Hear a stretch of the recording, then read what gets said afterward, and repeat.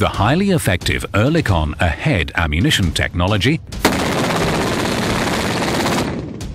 uses magnetic coil induction to program each round with a time to fly based on the measured muzzle velocity and the calculated future target distance. After counting down the programmed time to fly, a small charge ejects the payload of tungsten subprojectiles.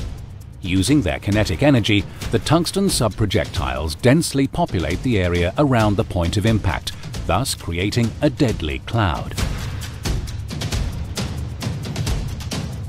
Not even the smallest targets can pass through this cloud of subprojectiles without being hit multiple times. MANTIS, das neue Flugabwehrwaffensystem der Bundeswehr im scharfen Schuss.